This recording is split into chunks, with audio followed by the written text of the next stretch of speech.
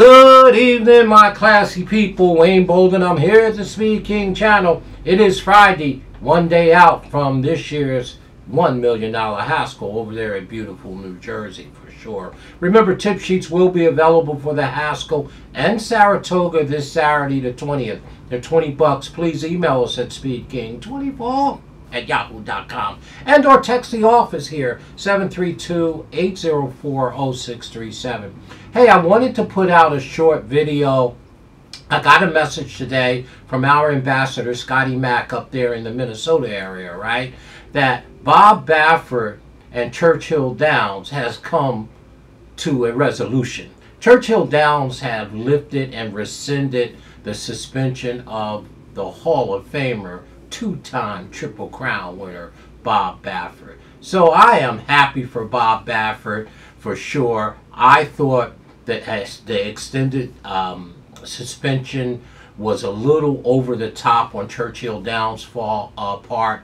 And I say that cheek and tongue because I'm no real big Bob Baffert fan, but I just thought it was totally unfair. I thought he had paid his price, and he never took responsibility for the medication in the Derby winner Medina Spirit, and later on Medina Spirit passed, but he apparently took full responsibility that the buck stops with him in terms of medication and like that. And of course he sued them a few times, as well as the owner of Medina Spirit, and trying to get moved into this year's Kentucky Derby.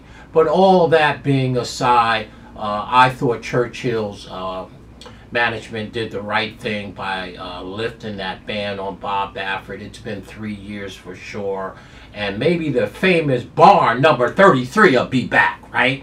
Everybody knows about Bob Baffert's barn over there at Churchill Downs, barn number 33, and he's a staple for the Triple Crown races, obviously, and he's won that race quite a few times, and of course he's won a couple Triple Crowns. So again, he's took full responsibility for the medication of Medina Spirit and anything that may or may not have happened with the horse for sure. Ate a little humble pie, and so it is a give and take in this thing, and I think Churchill Downs authorities appreciated that, and they lifted the ban on Bob Baffert, and I really do believe it was the right thing to do for sure. So I'm happy for him and his family and the connections of all these owners, because they do have tremendous horses, 2-year-olds and 3-year-olds that's always vying for the classic races, and none bigger than the Kentucky Derby the first Saturday of May for sure.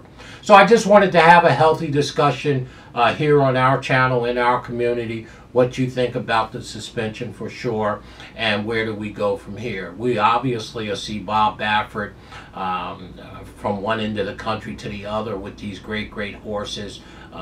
Him and his connections usually have prepping for 2-year-olds, prepping for the Derby for next year, and of course the Breeders' Cup is out in Del Mar this year, and Del Mar opens up this week as well. So again, a happy time for Bob Baffert, and I think it's actually a plus for the sport. Okay, he is the face of horse racing.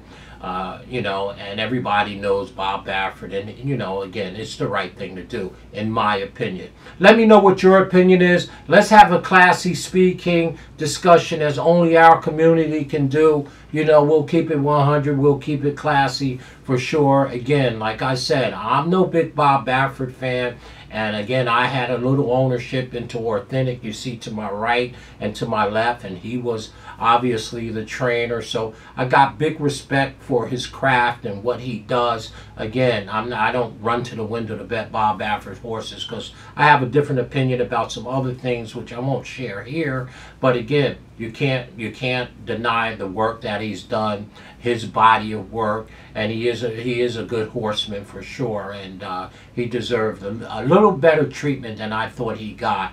And that's coming from a guy who's not a huge Bob Baffert fan, because fair is fair, wrong is wrong. And I just thought it was a little over top. Maybe not the suspension, but surely when they extended it. So again, y'all, let's have a healthy discussion as we go into a great weekend this weekend.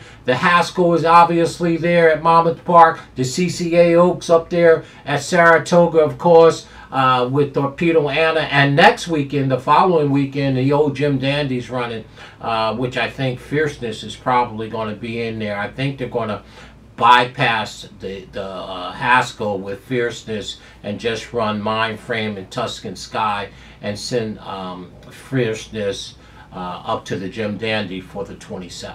Let's have that discussion, y'all. As always, email me at speedkane24@yahoo.com. Have a great Saturday. Have a great weekend for sure. Stay classy in all that you do.